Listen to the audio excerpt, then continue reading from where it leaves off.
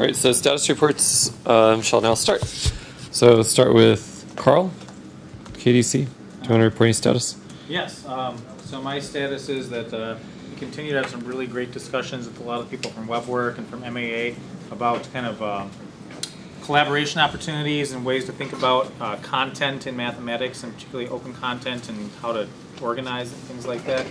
And basically, otherwise, I'm just trying to review a bunch of patches from different places, maybe write up some documentation for how to do symbolic stuff once Bertschin tells me how to do it, and some other things like that. So it's exciting, but I sure wish that Maxima would build on Cygwin now. Totally not working. Yeah. All right, Bob? I've been extremely busy, but I don't know what I've accomplished. Good. Other than to make everybody else productive. Yeah, I've felt that way many days. So not only we have positively reviewed the Russian translation of the tutorial, but Nice. it got merged overnight. Oh, great. Nice. Great. And I have finished a patch for proper processing of strings in LaTeX, so it's ready for review. And since I'm done with that, I now was fixing bugs in matrix constructors.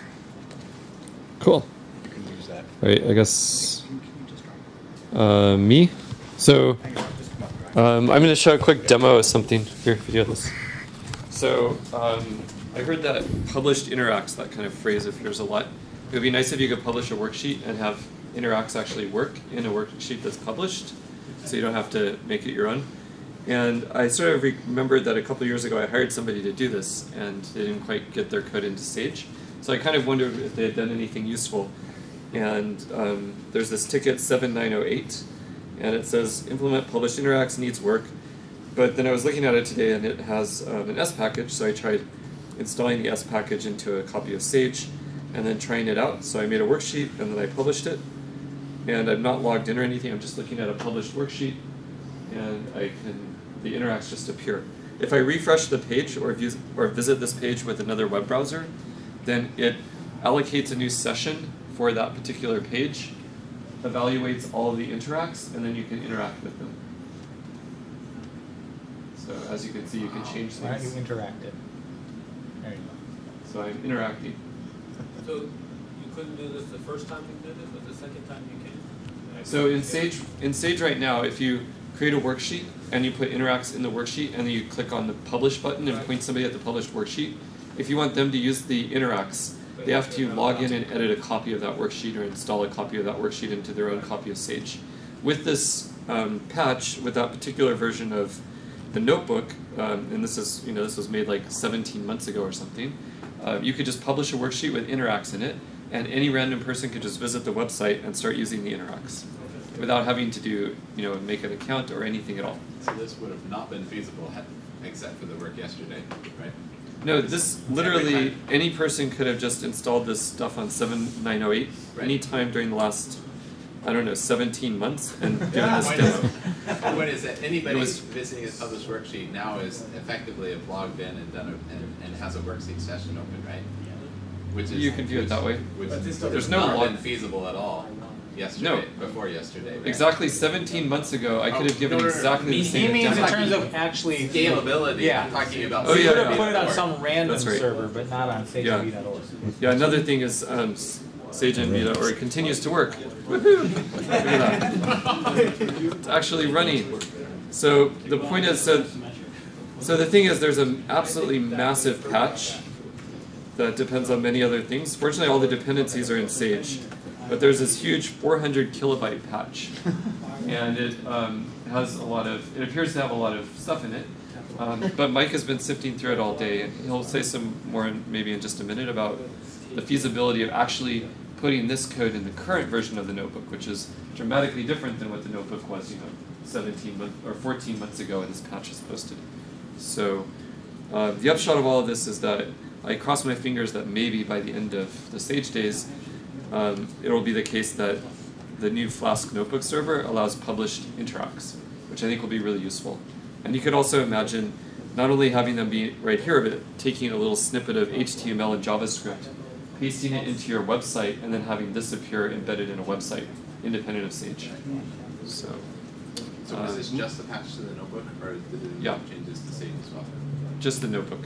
Nice. Makes absolutely, it doesn't touch the Sage library at all. Mike, do you want to add something?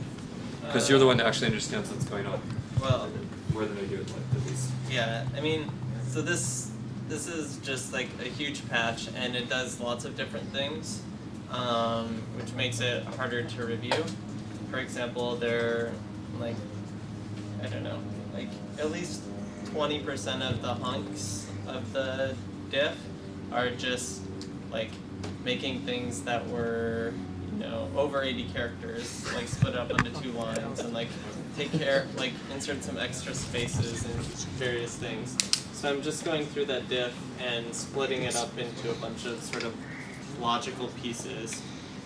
You know, there's one patch in there that sort of reworks the class hierarchy for cells and text cells. It's really useful that he's listing all these, because several of the things he's about to list are things that you might think of doing during this workshop, and some of them Mike was actually planning to do during this workshop.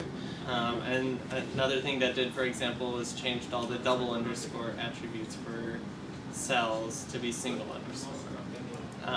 And then there's another sort of logical set of changes in this patch which get rid of, like when Sage sends messages back and forth between the client and the server using Ajax. Basically what it does is if it wants to send a list of things, it has strings for those, and then has like some special like triple underscore Sage separator triple underscore, and then you split it back. And so part of this patch goes through and makes those all use JSON messages. So And why was that all in one patch? Yeah. Is there a reason why that all should be in one patch? No, so I'm going through and stripping out those changes, so that can be one like set of diffs, so that it's easier to review and see what's going on. So yeah, I'm just working my way through those, and hopefully this evening we'll have something cool. And so it's easier to see like what exactly are the changes that needed to make published interactive work, because it seems like a very small percentage of this patch does that. So anyways, there's a sort of a gold mine here that is being mined. Okay, next, Kieran. My status is that I just got here and I want to find out what's new with the notebook. Okay. Cool. Great. Good. If I can come up. Sure, go for it. Thanks. Oh yeah, your GeoGebra demos. GeoGebra, yes.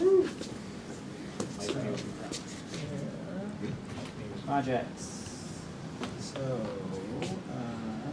GeoGebra integrations right there. Okay, and so I put, let's see if this works. Okay, so this is on Flask. And, yeah, so the hide didn't quite work on this. The height, just zoom, you want to change the zoom? You mean hide? Hide. Height, oh yeah. That's a bug. I wish somebody would fix it. Okay. Oh, this goes to your, it's signed, and so that's, right, so I have to say yes on this computer. Okay. So, okay, and here's the help on iframe. But here's the, so iframe is now a method. Oh, wow. Under HTML. And this is just a sample GeoGebra file from the GeoGebra people. And GeoGebra is, if you haven't used it, it's nice. Everything moves around. And the cool thing is, though, that I placed an empty GeoGebra worksheet. So it's just the interactive part of it. And you can do whatever you want with it. You know, all the GeoGebra kinds of things. But what's quite cool is that you can go and save this onto your local machine, or you can read things that are on your local machine. So that works well. What I would really like, and if anyone here has some ideas and can talk to me today, before I finish this, this is one of those artifacts that's bad, is that there's nice communication between the GeoGebra screen using JavaScript with HTML. so that you can change the, that point to red or to blue or whatever. What can you do that's nice? Right, you can, so here's the example. I can type in over here, P equals 0.1, and it should put point P right there. So it's done that. But it would be really nice if you could do something in Sage and send it to this GeoGebra screen and go back and forth. Yeah. Okay. Since we've had to deal with iframes a little bit, that may be a real problem. Okay. If it's inside an iframe. You run into cross-site stuff. Yeah, you run into serious issues with getting the JavaScript across site. Okay. If we can get a way to embed it in a div, which means we'd have to have the, which shouldn't be a big deal. We just have to, we'd have to include the GeoGebra applet as part in the. So like we do with JMOL. Yeah, it would have to be included like JMOL, and then you put it in a div, and then you ought to be able to access all the JavaScript stuff. Okay. So the issue is that you cannot have it local, right? Is that the? No, the issue is that if it's in an iframe, it's essentially another session. So getting the JavaScript to talk across sessions. Namespace. Graph editor works, and it's not a problem. This doable. You are doing that. Graph. Not the old one. The new one uses a div, but the old one is iframe. You are, because I mean, we It's had a some part of the people did DOM. sort of get it to work with JMOL, but we had a lot. We basically tried to avoid the frames because it's very hard to aim it at the right. I mean, essentially, it's essentially like trying to look at something that's on another page, but opened in the same browser. So the reason those buttons are working is because they're in the same iframe. They're in the same right, yeah. So yeah. so that's Well, works that's the fine. easiest way. I mean, it is possible. Yeah. We did sort of have it working, but it's like Cause we finally settled on just try to avoid this. This is the kind of thing I was suggesting for JMOL, was that JMOL comes up with a couple of buttons in it like this that would allow you to do local things. The other possibility is this might work because this is an unsigned applet, or is this an assigned one? This one is assigned. There are unsigned. If you use the unsigned one, it might work. No, Because the on-site one I think is worse. that is worse. Yeah. Okay. But I may be wrong. Yeah, I no, just I- know that we've sort of avoided it. I run into this too, and the solution was to simply have my own. The WebWorks server serves the GeoGebra applet, Yeah. and then you don't have to worry about it. So I've kind of forgotten what all the issues were. Yeah. Okay. I don't remember. So one last thing about GeoGebra that's quite nice is that when you use sliders, and I don't have a demonstration, things change as you push the slider. Whereas in Interact, right, you move the slider, the slider, right? Yeah. It's a round trip to the server. Right. Yeah. And you don't have that here. Right. So anyway, that's where I'm at, and I guess I'll be here tomorrow morning, but then I take off. So anyway, it's been great. Yes. Yeah. Well, one thing. This is maybe a little bit off the topic, but this JSX graph type stuff. If you are emitting that and using that, that's all local, and that you do have these smooth slider things. It behaves very much like GeoGebra.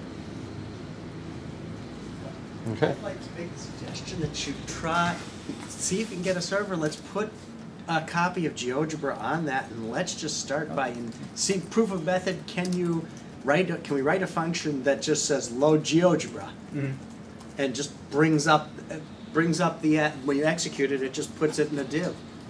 If you can do that, then you can talk about just about all the other integration. That's right, and then you can put off what you do if the GeoGebra's on a different server. You can deal with that later. Yeah. After you know that you care enough to put them together. Yeah. That's a good idea. All right, maybe we'll try that after this. Cool. Right. So I've been continuing trying to read through Python, learning even more, and then I learned a couple days, and I'm starting to do interacts right now. Cool. So, Right. I'm still trying to learn HTML.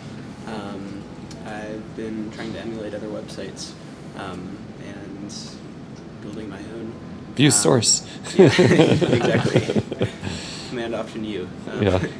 And That's also, how a lot of people learn HTML. Yeah. And also working more with Sage in the Interact. Cool. Yeah. So I've been working a fair bit over the last day on PrimePy method. I've done a rewrite and was about 30% faster than what's currently in there at the beginning of the week, and now it's about 3 times as fast as what's in there. So that's going well. Yeah. Excellent. We get our wiki answers 3 times as fast. Oh yeah. Answers. Status? I'm new to this, really. I guess you're less new than Kieran. Oh my god! So today was my first day showing Cool. up. Our first day. What do you want to accomplish? What do you want to learn? Learn one thing. I just wanted to learn more about Sage and more about the development process. And I guess if I can, then by the tomorrow I might come in with a laptop and actually be able to do something interesting. Laptops are common. Jason? I worked on the last penultimate bug for MathJax, getting MathJax in the notebook. How do you know? Because there's only one problem left. Okay. So we know there's at least one problem left, and it really looks like it's the last little thing, and Rob thinks he knows where the problem is. It does change JavaScript, so I'm curious how it affects what Mike is doing, but it's really easy changes. And then, quick question, how many people are planning on being at MathFest? I'm responding to the thing right now. Oh, good. So you're going to be here. So we had long talks today, and we're culminating in what will probably be a joint Sage WebWork reception. Oh, great. Friday night at wait, MathFest. what is MathFest? It's the MAA national meeting in Lexington in the first week of August. Oh, cool. So, so if you're listening, email Sage Edu or something like that and let us know you're there. It's helpful to know who's going to be there. But we'll have a short demonstration and maybe a reception we're hoping. Maybe a food reception room or whatever. I don't know. The idea was just started today, and it looks like we might be able to skate in under the 20 wire. minutes ago. Yeah. You can get in the book. Okay. So anyway, lots of conversations about things like that. Sorry. Can you Okay. Yeah, Michael says. Volker? Fix hopefully the last bug in the Atlas package that recently reworked install as package installed, and then work on Pinag Infinity handling, and then bring that together with the machines print order, and then hopefully make a review everything data. Wow. Nice. And that should fix a couple of bugs. So I found more Infinity handling bugs outside of Pinag than I fixed, but I'm making progress. Sweet. Okay. Jason? I mean, Ryan? Yeah. Sorry. I've been looking at some patches and reviewing other patches. I've been looking at a patch for the aspect ratio and figure size for Matplotlib, kind of an old patch, and also looking at Mercurial Sage package upgrade. Ah, thing that Keshav was looking at before. Mm-hmm. Cool. Yeah. And other than that, I reviewed the iframe patch by Nice. Bruce. Nice. And the LU decomposition for regular matrices by Rob Beezer. Cool. Excellent. All right. So we gave the WebWork presentation yesterday. We've been talking to a bunch of people about WebWork and making some joint things about what to do with Sage and WebWork at MathFest. We're still stuck on one. There's 2 bugs where we're blocked on. One is the bug about getting WebWork into Sage. We've got it there, but then once we've got it there, when you press the button, then it should make a round trip back to WebWork again. It's not quite working. We think it's base64 incompatibility, but we're not sure. Jason and I are working on that. And then the other one is working in the other direction. We still have that iframe, the iframe problem. We have to work around. Hopefully we'll hear from Ira about that. We'll hear from Ira about that, right? Oh yeah. Okay. They're working with Jason on this. So Mike basically summarized what we've been doing, the WebWork presentation, and fooling around trying to figure out where the incompatibility is between base64 encoding and decoding between us, WebWork, and the notebook in Sage. Oh yeah, we did a prep workshop yesterday too. We did a prep workshop yesterday. Nice. Nice. Okay. Yeah, I did the prep workshop yesterday as well, and worried about my talk this morning. That's over. Did my first ticket thing, and I've been looking through other tickets. Cool. Christian? I mainly looked at the printing order for the symbolic expressions and answered a lot of questions from Volker and other people, while Volker found all kinds of inconsistencies and all kinds of parts of Sage and mainly symbolics. And we were hoping to have the orderings ready for review by now. I guess it's almost there. There are some cosmetic issues which I'm working on right now. Cool. When did this ordering? Just curious. Can you give a 5-second description? Ordering of symbolic expressions is inconsistent right now. It's not a strict weak ordering, so it sometimes makes Sage crash. That has to change. And when that changes, well, it has to be correct, it has to look good, but this will affect all kinds of things in Sage, and we'll have to change doctors everywhere and so on. But for now, we are trying to make sure that it works properly. So the underlying GNAC order is on memory location, so we can't. Yeah. Yeah, for speed reasons, it was the memory location. Right. Okay. Yesterday I finished with Latte, which I can use now from Sage, and I proceeded a bit with the translation of the note to Greek, and today I started on my first symbolic bug. Cool. Not introducing. Nice. Mike, do you have anything, like other stuff that you want to report? No. Okay. Ara? I think I've finished what I wanted to do with the single cell interact, so now you can dynamically specify interacts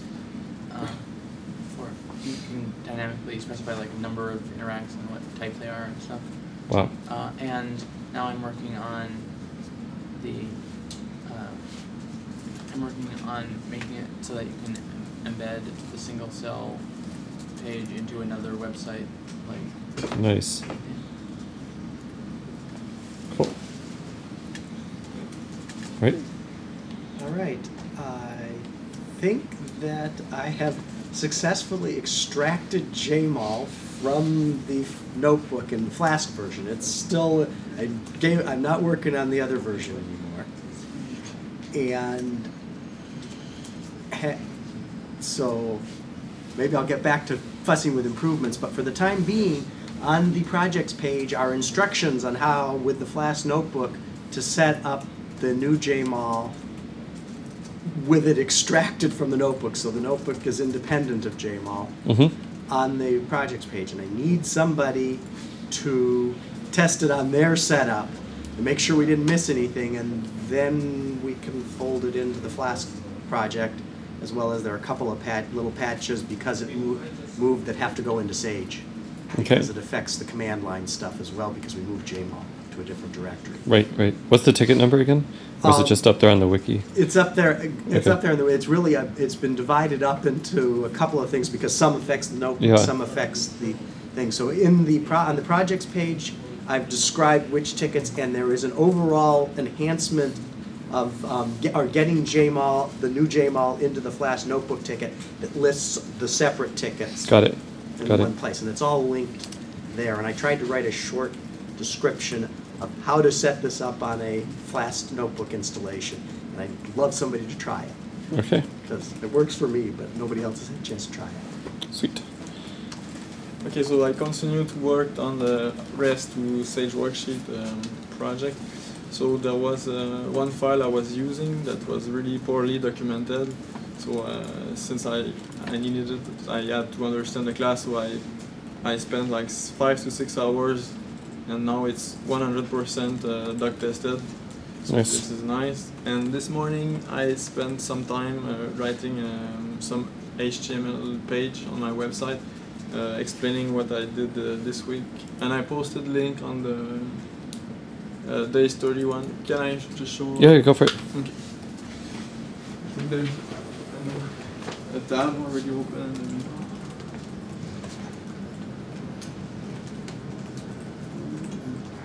In the project. I get rid of this. Maybe close close that tab to the right. Pull up a whole new browser. I don't know. Oh, it's the applet. Don't we love Java? It doesn't matter. There's Go space. to the iframe method tab. Yeah. Yeah, kill that tab. Method tab. Just click in the applet. Yes. Sorry, guys. Yeah, now we'll look forward to that. Okay, so I posted some links here. So this page links to my website, and I explained everything what I did. So the commands are there. Here is a example of a REST file. Like this is the same syntax as the documentation. So this can now be included directly in the notebook, well, on my computer at least.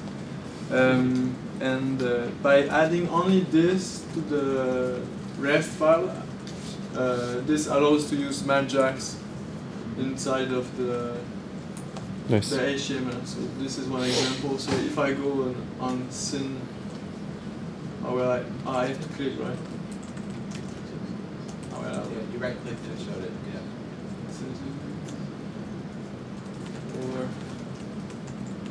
Yeah. So this is nice, and we can only from this link, well, it goes back to the rest. This link can be uploaded directly in the notebook, so this is nice, I think. And one last thing, I added here a link. So this was not done by me, but by Franco Sariola. So for those who are using Vim, there is it's possible to have the syntax highlighting for the code, but as well for the documentation, which is in REST. So the input get underline, output, example, and there's colors here in the block. So that's nice. So this page explains how to configure it on your computer. That's it. Cool. So this morning I worked on these 2 pages. Nice.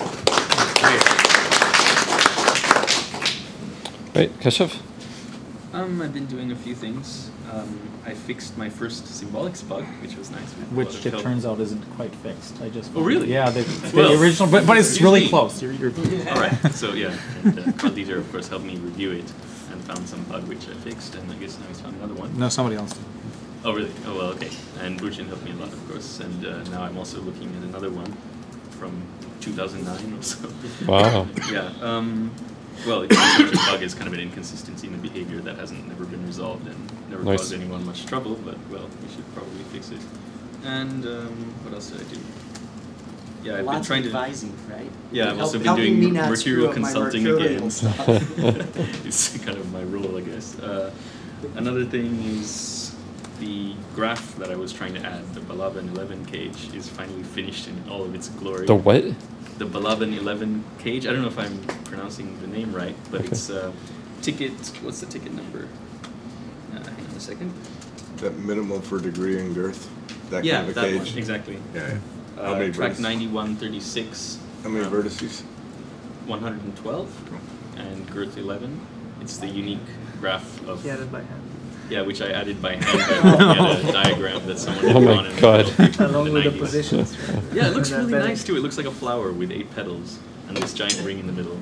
Wow. Anyway, cool. So, yeah, I just need to add some doc tests to that, and that should be up on a ticket pretty soon. Nice. Other than that, I also fixed a bug in the notebook, and I'm trying to chase down some documentation building warnings and errors which are coming from the new Flask notebook. So. Cool. Yeah, not very much left there, but let me just refix some of those. Oh, all right. So I've been pulling from Rado's repository every once in a while. Something. Okay. Yeah, with some other I'll talk to you fixes. about that. Oh yeah, and Track's repository now contains the updated. Nice. Sage And you're going to developed keep it code. up to date. Yes, and I will keep it up to date from now on, at least into the foreseeable future. Nice. So I merged some bug fixes. Bugs. Merged some bugs. No. So there have been what happened is since January there has been the old notebook is still getting some patches into it by a release manager and S package and so on.